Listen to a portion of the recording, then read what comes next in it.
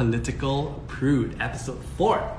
It's going to be an exciting one. Back in July 2020, an NUS dentistry student was convicted of an offense of causing hurt to his ex-girlfriend by strangling her and pressing her eye after she declined to revive their relationship. So the district judge found that his relative youth, his rehabilitative prospects, and also the lack of a previous conviction made, a CBS, a community-based sentence, a viable option. The sentence that was given, that was imposed, was a 12-day detention order, 80 hours of community service, and then a 5-month day reporting order. So obviously, when we all read this news, there was this massive backlash on social media, and a lot of us expressed our unhappiness with the sentence, and we questioned whether or not lighter sentences were imposed on those with privileged backgrounds or those who were excelling academically, because there was so much focus on how he was an NUS student, right? So who was in a prestigious course, right? Dentistry. Today's episode is really for us to learn more about the criminal justice system and really wanting to zoom in on specifically sentencing. So, joining me today is Parliamentary Secretary Rahayu. She'll be joining this episode to help answer and clarify some of these questions. Ms. Rahayu Mahzam, for the Ministry of Health, and prior to her political appointment, she was a lawyer specializing in civil litigation and family law, and was also a former deputy registrar of the Sharia court. Hello, Hi. Rahayu. Thanks for coming. How are you? Thank you for having me. Perfect timing. All right, so obviously this chat is going to be a tough one, right? Because it is a very sensitive topic, and I didn't know whether or not this live stream will even happen because of the sensitive nature of it. So I just want to say, first of all, thank you so much for saying yes to this and coming onto the show. Thank you so much for doing this, because I think it's a platform like yours that allows us to actually, share information, edify the community, and, we learn from each other, through this process. So thank you for the opportunity. Yes. All right. So, but I have to be honest with you, okay? Because obviously when I was talking to all my other, followers and whatnot, I think a lot of the sentiment was largely negative when it came to this case. So just giving you a heads up that maybe not everything is going to be PG and fun for this live stream. I will be giving you very, very honest kind of feedback from the youth community. Yeah, so heads up. So let's just jump right into it. So I want to talk a little bit about the roles of stakeholders as well as the criminal justice system. So I think, especially for me as well, because of the NUS dentistry case, I think that there's been this new wave of interest on the criminal justice system.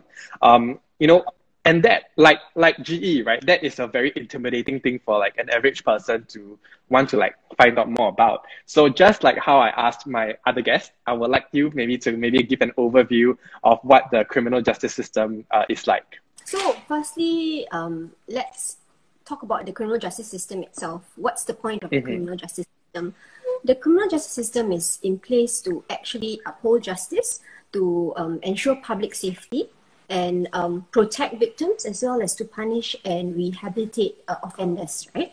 So for that system to work, you have to have different stakeholders, and the different stakeholders play different roles. The first stakeholder is the parliament, because that's where laws come from. Parliament, we debate, a bill is proposed, we debate, and things become laws, things become statutes, and the range of sentences for offences for that is put in place. So that's one stakeholder. The second is the police, because you have laws, and when people break the laws, police comes in to respond to these incidents and to also investigate the matters. Once the police investigates the matters and there's a crime, there's a charge, it passes it over to the third stakeholder, which is the prosecutors.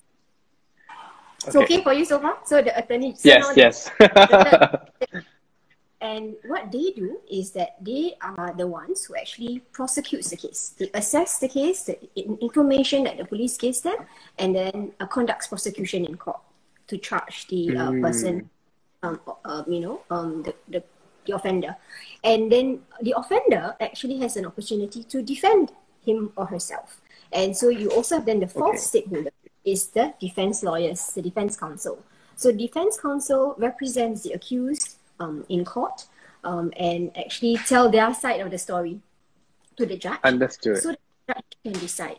And then you then have the fifth stakeholder, which is the courts. Because the courts will then, based on the information that the prosecutors have given and also the information that the defense counsel has given, has to decide whether beyond reasonable doubt there is a case made out. So if the court feels yes, then the court will actually make a conviction. And after a conviction, once you decide guilty or not guilty, right? Or if the accused actually says, okay, I plead guilty, once that's decided, then you have sentencing. So that's where sentencing comes in. The judge will decide what is the sentence.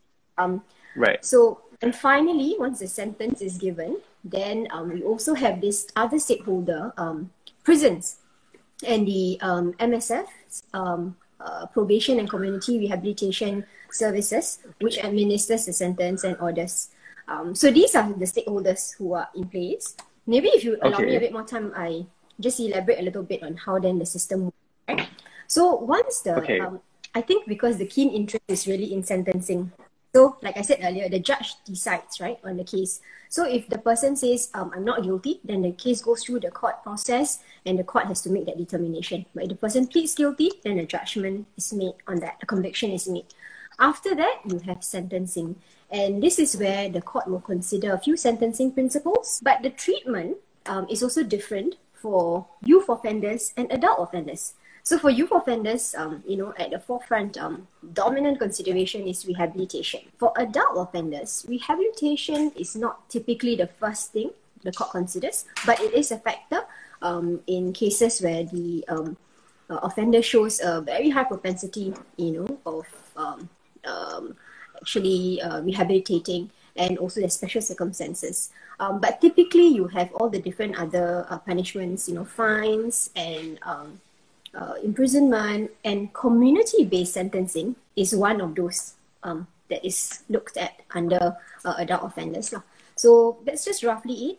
And that system is something that continues to evolve and develop as our norms evolve and develop, and we continually try to improve it. So when matters are raised, then issue is put up and the government may decide to put up a bill, then Parliament will argue and debate it. And, over time, we continue to build on that justice system, criminal justice system. And so these platforms like this are useful. So when an issue comes up and, concerns are raised by public, we may need to review certain laws. And so this is why it's useful to continue to have diverse viewpoints. And then we hear what are people's concerns and probably address that. So thank you so much for taking the time to explain that. Arising from obviously a lot of these recent cases, right, there has been, this increased interest in the sentencing aspect of the criminal justice system. It's almost as if there's a pattern going on. It's every time this a similar case like this happens, then there will be major outrage online. And one of the things that people want to usually focus on is whether or not these sentences is fair and just to your average person. Specifically for this case, right, the women's wing of the PAP, which you are a member of, issued a statement on the case, and they said that they were dismayed that the sentence appears disproportionate to the offense. So I mean, obviously having you as a guest, and also being both a member of the women's wing and also a lawyer, right? So I'm interested to hear what are your personal views on this statement that was released. So as a woman, clearly when I hear about another woman being hurt, violated, I get very affected. And I think a lot of things when we hear about people being hurt, we react, right? And so that's, I think, something that is what we're seeing, people feeling very strongly about the fairness of the matter, especially looking at the trauma it's inflicted on the victim. As a lawyer though, when I look at, when I hear about judgments and things are put up in the media, the instant reflex actually to say, hey, let's take a step back. What are the facts of the case? So that's actually something that's very important because we actually have to consider firstly fully whether we know what the circumstances are, and then also try and understand the court's rationale for deciding a certain way, and then before we kind of jump to deciding whether there is unfairness. But if there are gaps or where there are things that we can improve on, I think that's something that people should give feedback on. Yeah, for sure. I'm the same way in a sense that like I want to find out all the facts first before I react to something. I think that has been something that I've always been, very certain about, like before I comment online. But I think specifically for this case, I was like reading all the news and everything, and it's like, there's I can't help but feel conflicted, right? Because it's like on one hand, a lot of the people from like the law side was saying like it is fair, it is just, but then like my instinct was like, it's not. So that's why I really wanted to do today's session, just to give you like a sensing of like why this was such an important stream for me. Because one, I wanted to clarify, and two, I wanted to also, on behalf of everybody who has written, their opinions and whatnot, like also give it as an official like kind of like feedback, as you mentioned, as to whether or not we think the law is like just in that way. So yeah. With that as like a segue, like, the previous cases of like all these NUS students or university students, the cases of them, like, they have been perceived to have been like let off easy. I think after having so many of such cases come out, whereby, okay, like time and time again, we feel like the sentences were too light for the crime. It has left a lot of us youths like very, very upset because, we tend to see that there is like a correlation between like social status, academic background, and that to like how the court deems like the sentence, right? So like for me, that's how I feel, and I think a lot of other people feel that way as well. Like how about you? Like, do you feel that perhaps there might be a little bit of like an injustice in the way the court does their sentencing? I think we've got to really acknowledge that that's human nature, right? And I think it's good that people are sensitized and feel when they are concerned about something, to actually address that and put it up and say, hey, what's up, right? But I would just say that for the cases that you see in the media, there are thousands of other cases that are also not necessarily reported or reported in the media and not actually told about. So, for example, when you mentioned about how, people are seeing a lot more of like people who are in universities, having very good academic backgrounds, seemingly getting lighter sentences. I think we should be conscious that the circumstances of cases may differ, and we are only seeing this particular cases. So just because a few offenders happen to be university graduates and they are sentenced a certain way, it's a little dangerous to also jump to the conclusion that they are a certain way because of their academic qualifications, that they were sentenced a certain way because of that. Because there are thousands of other cases that actually the court sees, right? And considerations are given because of the circumstances. So an offender, for example, who may not have very good academic performance in school, or may not even be in school, if that person has a good prospect of reform, the court will still take into account that factor in assessing the sentence given to him or her. I'll give you one example. Actually, there's this one case. The offender was 21 years old when he was sentenced to one charge of unlawful assembly. The case went on appeal, and the Chief Justice actually found in the facts that, he was... so this guy was actually not a graduate or anything, but he was assessed to be suitable for community-based sentencing, because I told you that's one of the things. Rehabilitation was a consideration in CBS. Because he remained crime-free since his offence, he had kept regular employment, and tried to improve his employment status. He's married, he's got a young family with 4 children, and his wife was supportive. And that was the main motivation for him to reform himself. He had gotten a rental flat. So this guy is by no means like, high flyer or whatever. He was not really in, financially he's trying to build himself. Yeah. But he showed the court that he had a propensity for rehabilitation, was keen to reform, and in that case, the court actually, the Chief Justice actually overturned the original sentence of imprisonment and actually ordered community-based sentencing instead. So this is a case you may not know of, right? And the others may not know of. So in that sense, it's not fair to kind of jump to the conclusion that because a few undergrads had been given community-based sentencing or had gotten what is deemed as lighter sentence, it's because of their of that. But it is really the point of rehabilitation, and I think that is key. So something that we may want to just think about, because like I said, the cases that we see, the cases that are put in the media, may be a fraction of the many cases. And in fact, in countless cases, there are people who are not undergrads who have been given rehabilitative sentences. Now that you're talking a little bit more about like the sentencing process, so like I think that's specifically what the bulk of this live stream I want to focus on, because I have so many questions about like sentencing, right? So maybe you can help demystify what like the sentencing process is like first, and then I'll zoom into like specific questions about that. Yeah. So basically, sentencing is when the judge decides on what the appropriate punishment is for the offender after his conviction. So remember that the guilty, not guilty. So once that's decided, then the court will decide what is the correct sentence. How the court decides this is within the range set by the law. So there will be a certain, the statutes that the court refers to. The court will then have to look at what is the maximum sentence, minimum sentence, and decide what is the correct sentence to be given in this particular case.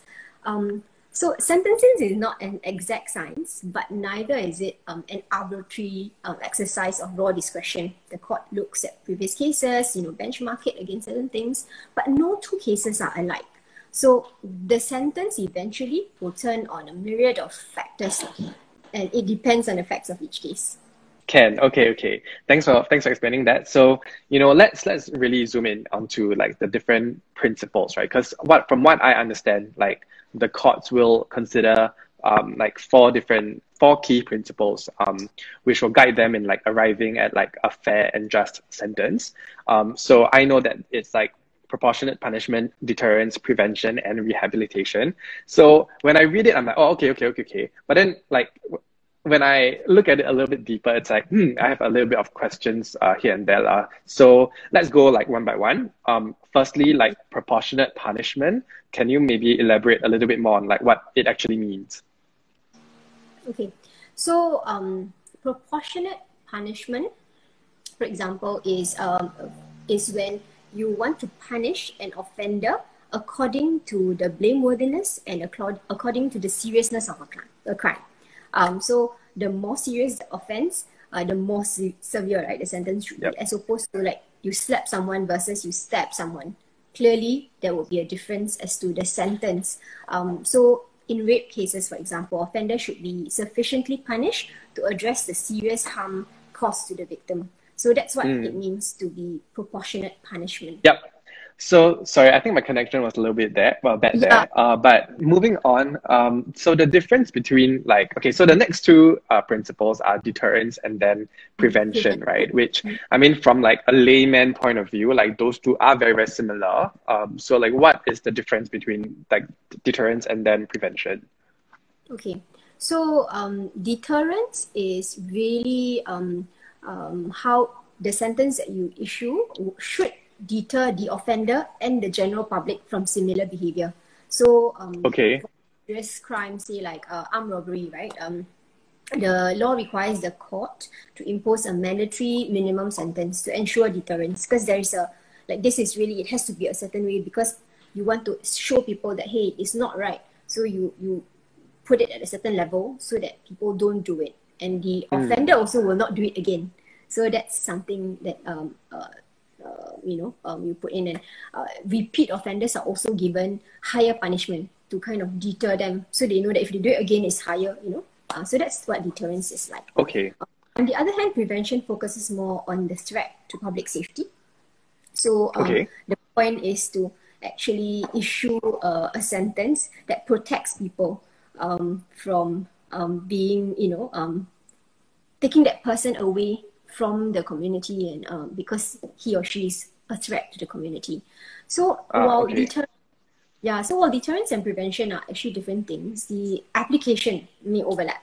So like a serial rapist, for example, will be sentenced to a lengthy jail term to deter him from reoffending, and Understand. but you're also put there in prison because he is a danger to society, so you want to put him away. So that's what the sort of difference between deterrence and prevention is.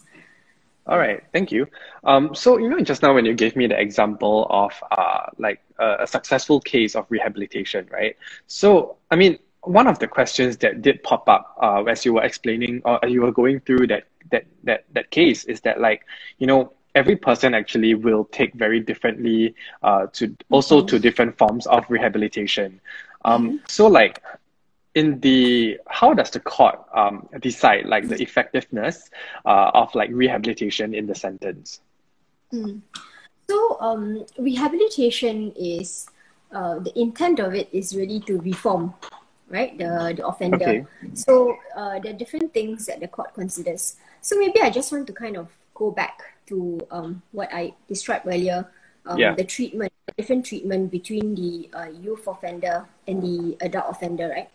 So when you are dealing with the youth offender, because of the age, because of the fact that they are, research has shown, as a younger person, you may not be as mature, right? And so these considerations make it such that rehabilitation is a dominant consideration when you talk about youth offenders. So then that's like the main thing that the court looks at.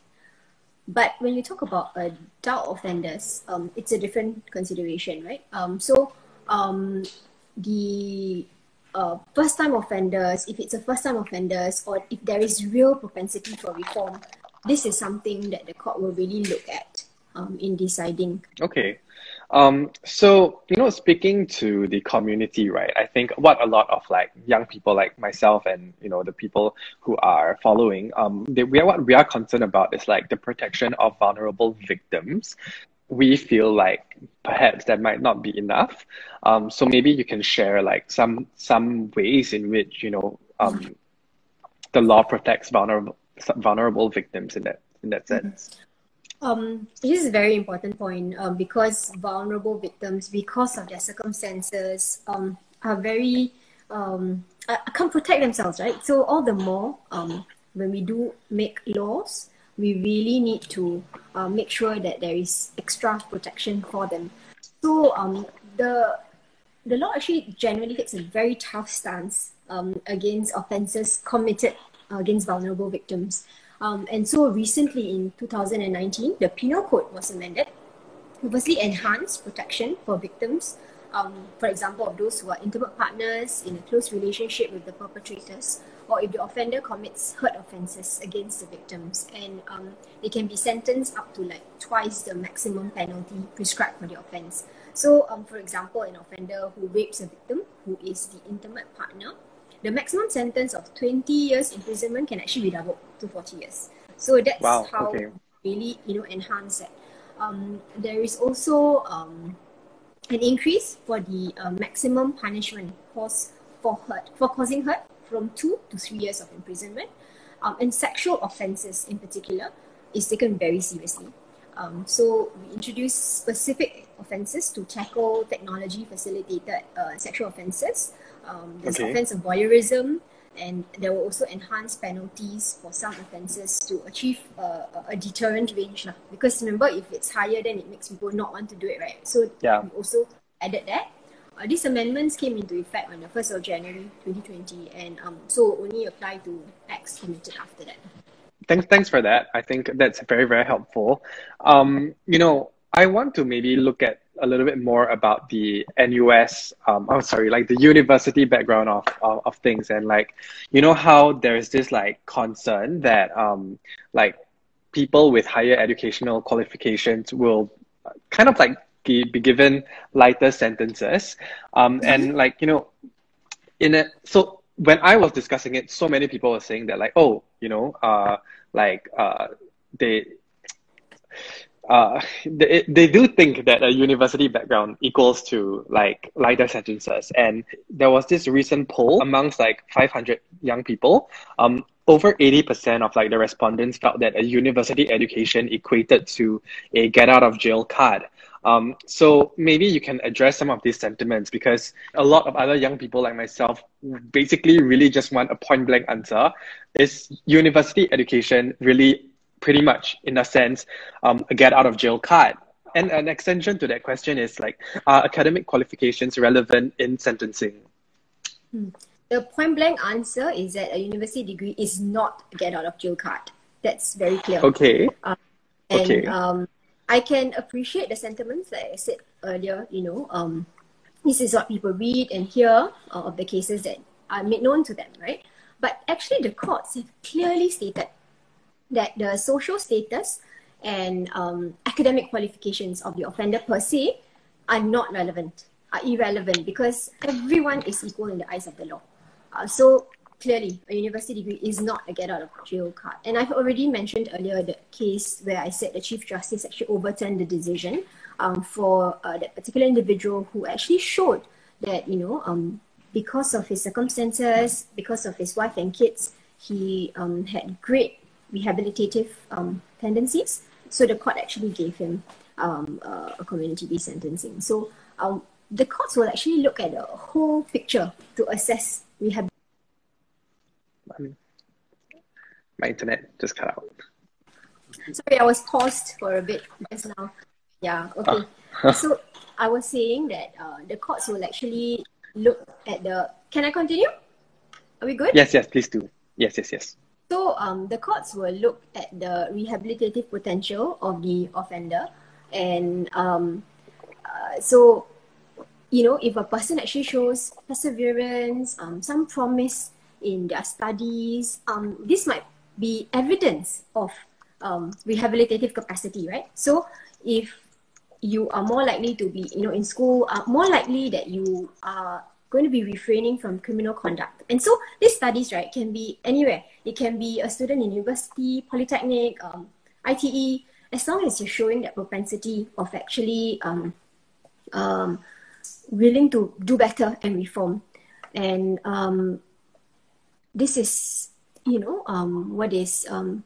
what the court actually considers lah. Yeah. Okay. Okay. Yep. Thank you for answering that. So in the case of like the NUS dentistry student, right, he was sentenced to like different, you know, CBS, community-based sentences. So like, what exactly does the CBS entail? Maybe we can find out a little bit more about it, because, you know, we are saying that like, hey, if we don't agree that a sentence is just, then we should voice out, right? So maybe let us understand first, then we make the decision whether or not, you know, we agree or not. So CBS, or community-based sentencing, was something that was introduced in 2010 to give courts greater flexibility in sentencing younger people. But it is not applicable, firstly, like I said earlier, to serious offences. So like such as rape or cases involving repeat offenders, because the focus of CBS is on rehabilitation. And but it also achieves some other objectives like sentencing objectives like deterrence lah. And what are some of the orders that can be made in CBS? It includes a short detention order, mandatory treatment order, corrective work order, community service order, day reporting order. So I would just like to highlight at this juncture that a short detention order is actually jail. is actually going to jail. So it's not like there is no imprisonment term. It is actually going to jail. So it's just that there are just certain shorter detentions that are put in. So so in the CBS option, the offender can be imprisoned to up to 2 weeks. But what is meaningful about CBS is that because there is that propensity of rehabilitation, apart from these shorter orders, right, the conviction can also be taken as spent. It means that that record will cease to exist. So the point is to try and actually help and rehabilitate some of these people. Okay, understood. Yeah. But I have a question then, because now I'm a bit confused. Like, how is CBS different from probation? Okay, so they're completely different things. So I go back to just now my explanation about the youth and the adult offenders, right? Okay. The treatment is different. So probation. So for youth offenders, because rehabilitation is the key thing, probation is one of the things that's typically looked at for youth offenders. It's either probation or RTC. And so it really is more commonly ordered for those who are below 21. It's not really something that applies to adult offenders. And so for when the court makes a probation order, it's typically a supervision by a probation officer for a period between 6 months and 3 years. And during probation, there will be certain conditions offender is required to follow, including curfews, attending rehabilitative programs, and programs for community service. But it's really for youth. CBS, on the other hand, is more applicable for adults because it's one of the many things that the court can order. It can be imprisonment, can be fine, can be whatever, right, depending on the crime. CBS is one thing. But like I said earlier, you have to, only certain offences will qualify for CBS. So that's why it's actually different. Okay. So speaking of CBS, right, like how I see CBS is kind of like a lighter sentence, right? I mean, we can all kind of basically agree on that. So like my question then is like, what happens if someone who is given CBS doesn't really take it seriously, you know, or, you know, breaches like conditions of it, right? What happens then? And then second part of that question is like, who will be actually monitoring the conduct of that individual? So maybe I would just want to say firstly that it will be a generalization to say that CBS is necessarily a lighter sentence because like I said, there is short detention orders, which actually means the person actually goes to jail. So there are imprisonment terms, which can be 1 week.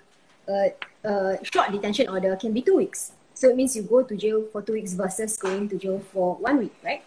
That's I just want to kind of explain that. You were asking about if someone breaches it, doesn't take it seriously, right? So a breach may entail a few things. It could result in a variation of the community order, an administration of a warning, imposition of fine, and also in fact a revocation of the community order and imposition of the original prescribed punishment. So it means that if you don't do it right, you can actually result in the offender being sentenced for the original offense, which may include a jail term. So, you know, if you don't follow this, then you actually revert back to that. So typically offenders who are sentenced to CBS would be supervised by a correctional rehabilitation specialist from the Singapore Prison Service, and in the case of the day reporting orders and for if let's say there is a mandatory treatment order, there will be an appointed psychiatrist, and if it's a community service order, there will be an appointed community service officer. For the short detention order, the person will actually be in jail during a certain period. Yeah. Okay. So I mean, you know how I feel about like the sentencing with regard to the NUS dentistry case, right? So you know, I guess what I want to ask is specifically like, how is the severity of an offense taken into consideration when deciding whether to impose like a CBS versus like imprisonment? Yeah. So we spoke about one of the sentencing principles, which is proportionate punishment. So I can understand where you're coming from because it is about, it must be commensurate, because something light cannot be, you know, you get something an offense which is not so strong, right? But we must be clear that CBS actually is excluded for serious offenses. That's number one, you know. So if the offense carries a maximum punishment of more than 3 years imprisonment, then cannot use CBS already. So there is a certain benchmark that is already drawn in place for purposes of CBS.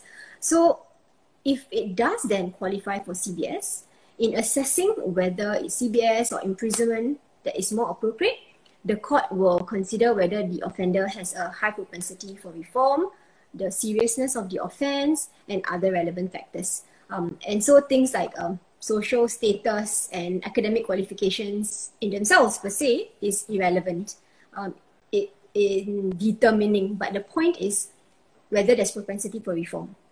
So that's Right. how the severity of an offence is taken into account. Right. I mean, just adding on to that, and I think a lot of what the youth sentiment was is that like the act of like violence against someone it should be considered more of a serious like crime lah, or at least should have like more of a serious consequence. So in that case, like is that what we should be trying to voice out about, that we don't agree with it?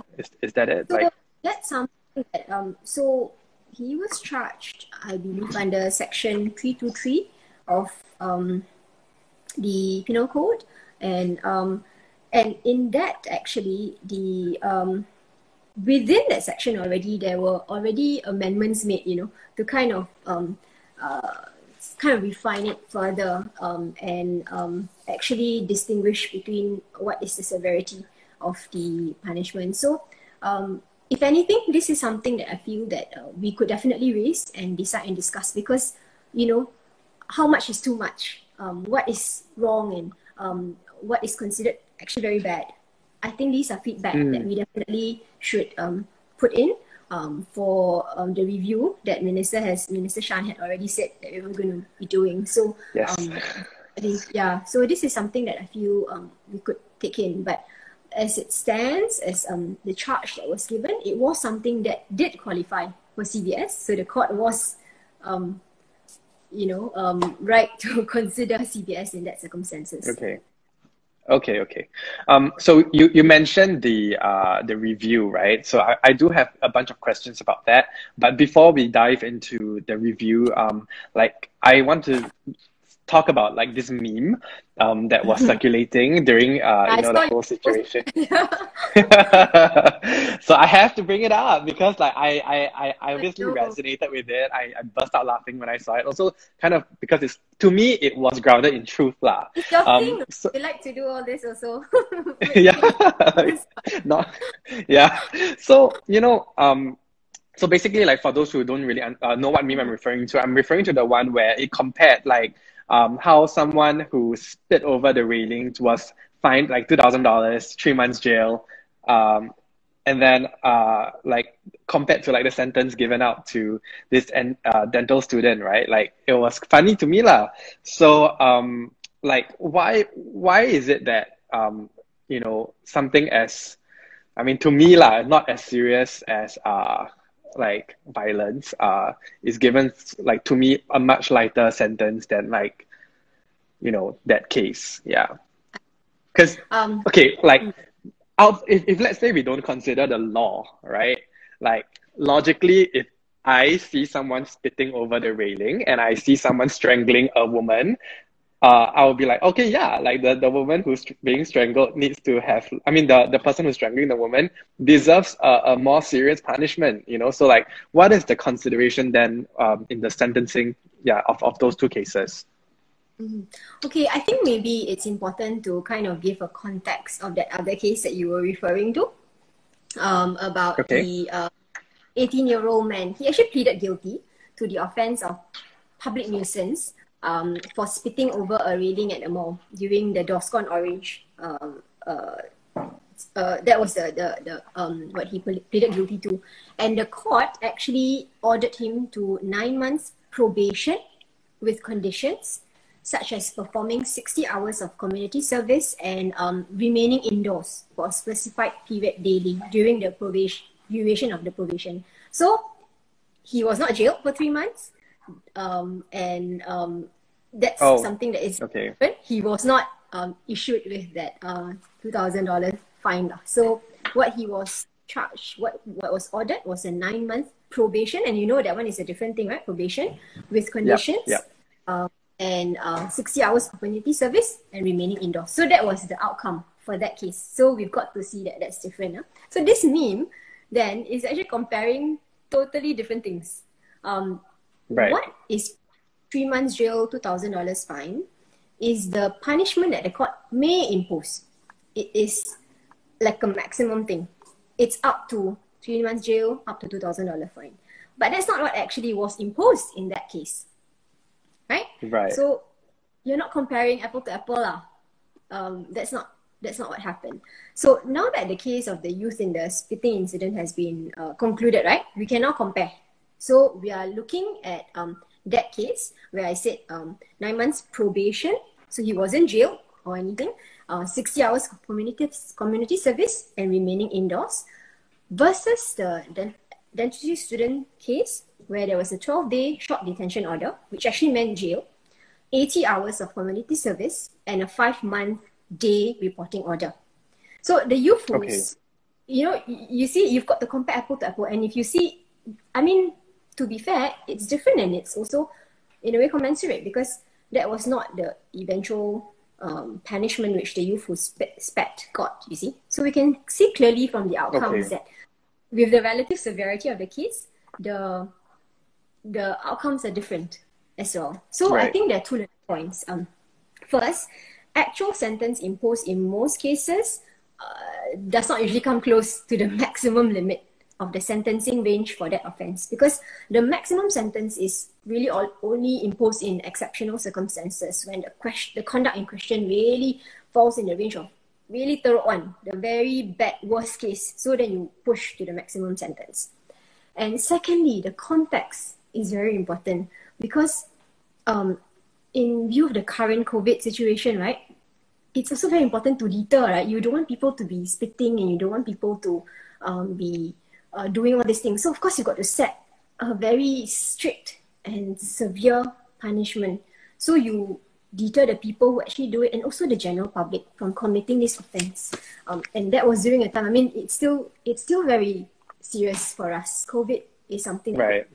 Anyone. So there was a need to actually impose stiff punishments to achieve this deterrent effect. So I think that's something that we have to understand. Okay. So for me, like, I mean, thanks for clarifying, but for me, it's like, yeah, sure. Like, the spitting incident does deserve like, I mean, I guess like a harsher punishment than usual because of the COVID situation. But then I guess I also do see like the violent case, I guess, like another case on its own. Oh, sorry, Joel. Are we good? I was hanging for a short while. Could you just repeat? Yeah, no worries. Thank you. Yeah. Yeah, like I mean, I guess for me, it's like yes, like I do see the need for like the spitting case to be, have like a heavier sentence also. But then to me, I also see like separate from the meme, right? Like the violent case in itself, like my point of view still stands that like the sentence is light lah. So, but thank you for clarifying those two.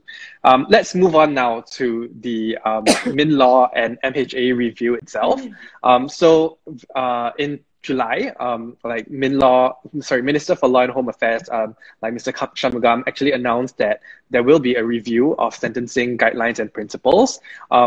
So of course, when you announce something like that, like all of us immediately have a lot of questions, right? And we are like, hey, do you have more details? So, like, are you by any chance able to like share more about the review? Are more details available now? Okay. Well, the review is ongoing, and Minister Shanmugam had already announced that it was going to cover penalties for violent and sexual offences, and the extent to which factors, including educational background of offenders, should be relevant in sentencing. The exact issues that people have raised as concerns. So okay. The relative prescribed punishments for the different types of offences, for example, hurt offences versus theft or spitting. So these are things that will be looked at, as we are doing the review. It's still ongoing, and we will take into account the feedback received. So in fact, you're going to be involved in this, the youth dialogue with Minister Edwin Tong on 19th of September. Yeah, so... Okay, we can reveal that it's Mr. Tong, right? It's confirmed. Yes. Okay. So Okay. I didn't surprise, but yeah, he's going to be the one who's going to be reviewing this. Okay. Best placed, because now he's Minister of Culture, Community and Youth, as well as, having some background in law, and so best placed for this. So this is where young people can give their reviews and, your views, for example. Yeah. These are things that I think will go into reviewing and improving our criminal justice system. Nice. Wow. Awesome. Okay. So, during like the discussion period I had, right? One of the more pertinent points that came out was also how, organizations like Aware have proposed for cases involving violence to be handled by specialized authorities who are trained to handle such cases, given the impact of trauma on the victims themselves. So I guess it's a call for more sensitivity and more, people who understand the nuance of like cases like this. And then I asked like my followers, like, hey, how many, like, do you guys agree or disagree with this? And 95% of them like agreed lah. So that's something I wanted to point out, So specifically, like, are you able to maybe like talk a little bit more about what are some of the concerns and issues that have arisen that like MHA or MinLaw will be taking into consideration? Have there been any that you can reveal? Okay, maybe to address the point about how Aware has raised how we should have offences like this, right? Where it involves violence and something that's very traumatic to the victims. We really should have specialized people looking at it. I agree. I think that's very important. Okay. It's something that I think we can look at, and I'll really definitely pass this over to MHA and MinLaw for their consideration as part of this review. Thank you. But that said, I think what I would like to highlight also is the fact that we already do have some things that we are doing within the current criminal justice system to ensure sensitivity to the victims during the investigation and court proceedings. So, for example, for one, police officers receive training on how to, on the needs of the victim, and this covers a wide range of issues, including the causes of victim trauma, the needs and their vulnerabilities faced by victim and victim management. We also have a group of wonderful volunteers, part of the Victim Care Cadre program. And these are volunteers who come from different backgrounds. They have backgrounds in psychology,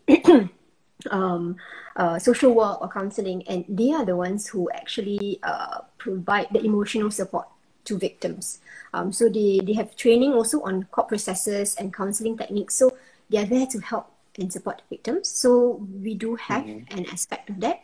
And also as we put things in court, right, the expert evidence from psychologists and psychiatrists can also be given as evidence in court to provide overview of the studies on the impact of trauma on victims and how to apply such findings to the case to ensure that the impact on the victims are taken into consideration. So these are some things that are already in place. But, as we are going along to look at this, we are definitely concerned, and we can always do this better, we can always improve it. And if other specialized agencies wants to play a part, I think we can definitely review as to how this can be put in. Okay, so I mean, of course, then my question will be that how else or how so can young people like myself, like the people around me, have our voices heard? Because obviously we do have a lot of opinions on these things, right? So what are some of the avenues that we can look at? So I think one, a shout out again to the dialogue that's going to be posted on that's one definitely clear platform. I sit on the REACH panel as well, and that's an avenue that continues to be open. You can continue to give your feedback there. MinLaw also takes in feedback and inputs from people. So that's something I think young people can do. But I also appreciate platforms like yours, where people actually aggregate the questions and and use this opportunity to seek clarification, ask the questions. So these are some of the things that I think we can continue to build and work on. I think we are all really trying to hear youth voices on this. Yeah. It's important though that, as you said earlier, right, find out about it first, right? Edify yourself about it, understand, and then give meaningful feedback. And so that's something that we will continue to work on and do. All right. So we are on to the last few minutes of our live stream. So I just want to go through my last. So fast. Time just flew. Yeah, I just flew by. Yeah, so like I have a couple of more questions regarding like public discourse lah. So I refer to an article by the Straits Times that I was also chatting about online, which said that legal experts that the Straits Times spoke to said that the public is often not privy to many of the factors being weighed when a judge decides on a sentence. And like most of these experts, right, they agreed that the sentence was fair and proportionate. In my opinion, I feel like it's so convenient for these experts to brush aside like the opinion of the public. But to me, especially of someone who's like young, who's on social media, who has opinions about these cases, right?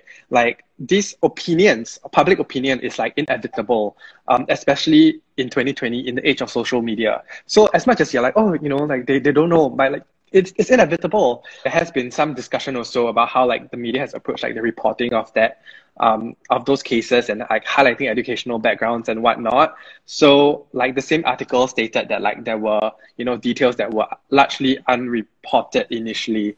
So like, it then sets aside like this kind of like weird situation whereby, like the public should in fact be more informed before sharing their opinions. But then in my perspective, I want to stand up for, the public, right? And say like, like more information should be made accessible to the public, maybe in also like easy to digest ways. So like, do you think that's like a feasible suggestion? Like why, and if so, like why or why not? Can you tell I'm shaking? I'm like shaking saying this. I think it's an important observation, and it's a very, very important point because the reality is this, right? Media has to kind of sell, right? So how they choose the headlines, especially on social media, it's all clickbaits, you want to try and make it very sensationalized and exciting. So they can choose what facts they place emphasis on, right? But after, for example, that NUS dentistry student case came out, there were a lot of traditional media outlets that tried to publish fact sheets about community-based sentences and then the commentaries, as you mentioned, right? And the intent was really to educate. So the resources and content is there. But the point you raise is, how does that get channeled to people, especially on the social media space, and in digestible form where people can actually appreciate and understand. And I think that's work in progress. That's something that we can definitely all work to do better. Platform like yours, right?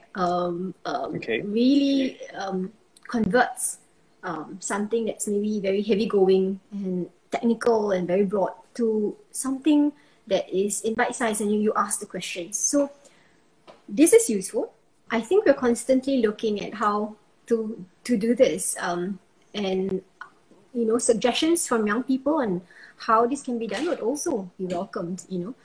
So we appreciate the concerns. It's not like for a lack of not having answers or resources. You have the information, but how then do you channel it? And that's something that I think we need public and the community to also tell us, so then we can transform and simplify some of this information and make it something that can be as viral as the original sensational news, perhaps, so people can continue to be edified in it. But I really appreciate your efforts, in taking key things like GE, like this issue, and reaching out to people, getting what is it that they are concerned about, putting it in a certain manner, and then getting an opportunity for me to clarify. So I think that's something that's meaningful. Yeah, thank you so much also. I think having this session has been such an interesting experience for me, because I do think that it's probably one of the first times where such a ground up movement or initiative has really taken shape. So super excited that this has actually happened. Today I was just like, is this gonna happen or not? Because I was so scared. I was like, Yeah, but I'm happy lah. I'm happy. Yeah. Interesting. I mean, it's interesting you feel that way. I suppose speaking from like sort of my side, right, of the house, we are constantly looking for opportunities to reach out and explain to people in the public. So as MPs, for example, when we have a chance to meet our residents, we do that. But scaling it up half, right, because you only meet a few people physically. So platforms like yours really allow for a greater outreach, and I think that's something we can continue to build on. Nice. On that note, then, like, maybe I want to ask, what are some ways in which young people can do to be more informed and have a clearer understanding of the full picture before we comment online on things? I think that's like a habit, like one thing you have, right, which is that you find out first about something. And that's something that we have to keep doing, that there should be instinctive in us that before we post or comment, to really understand first the full facts before we take a position. In as far as legal cases are concerned, for example, when the media reports it, there is actually typically a grounds of decision by the court that's out there. And that's available on Singapore Law Watch, for example. So you may want to kind of read that judgment first and know the full facts before you actually make a comment, for example. That's one way. The other way is the state courts also publish guidebook for accused persons, and also goes into detail about the different court proceedings. So if you go to the state court website, there's also a lot of information. So that's something is useful as resources. But I think it's also important for us to keep an open mind and not just take everything you read and see online as at face value. Especially if there are people who are content creators, right? You have a significant following. Because personally, I feel that's social responsibility, right? You don't want to kind of just poke emotions and tell people things that may kind of steer people a certain way without fully understanding facts. So, like, the duty is on you then, like, the greater responsibility to really get the facts right, present a fuller picture. But I do recognize that even with our best efforts, sometimes information only comes later lah. And but then I think when it does, I think we also have to be open in re-evaluating and revising our views. So I think that's how we grow. So for me, it's just a social norm that I think we have to start creating. When you are offering opinion or criticism, let's think objective. Let's think constructive. Don't just be emotive about it, because then you can't take back. There's this Malay saying that if a boat floats away, you can still pull it, but if words are past, you can't take it back. So I think it's important that you think about it, because the implications can be severe. Especially things like cancel culture, I'm particularly concerned and spoken about it, because when you make personal attacks, you don't really talk about the issue, then it impacts the individual and their families.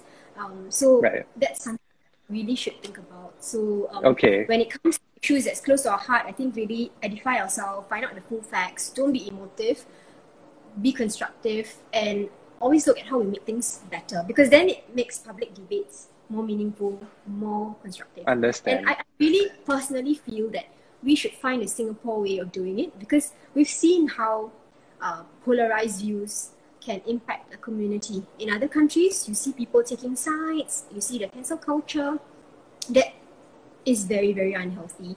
And I feel that as Singaporeans, we all should try and step up and be a bit more honorable about our behavior, right, online, so that we are actually doing meaningful things and building on the debate that we have, and really championing issues, but really be very clear about how we can move things forward. So that's all I'll leave you with. And Joel, I just want to say you're doing a great thing, and I hope this is something that will continue to grow, and that people continue to learn from the platform. Yeah. So thank you so much once again for coming on. I guess we've come to the end of today's episode. Thank you guys so much for coming on to this live stream session. And thank you, Rahayu, for doing this. So grateful. Thank you. Yeah.